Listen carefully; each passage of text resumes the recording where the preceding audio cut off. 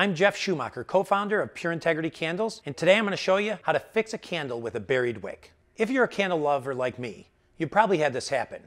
You've been burning a candle that you love and you're halfway through it, and all of a sudden the wicks are buried and you're unable to light it.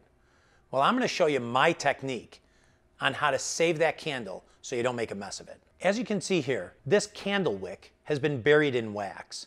Now what I'm going to use here is a heat gun.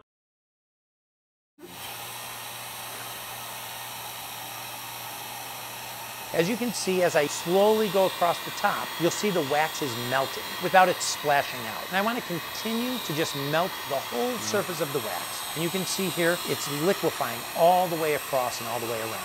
At this point, once I feel I have enough wax liquefied, I'm going to just dump that wax into the garbage or into a paper towel. At that point, enough of the wick should be exposed in order to relight it. You can see how easy that is without making a huge mess. Now as I try to straighten out the wick and pull the wick up straight, if I feel I don't have enough wick exposed, you can continue to melt down a little bit more wax and then dump that off. And at that point, just straighten out your wick. You should have enough wick exposed that it will easily relight. And as you can see here, the wick relit beautifully and you have a beautiful candle that's going to throw amazing scent.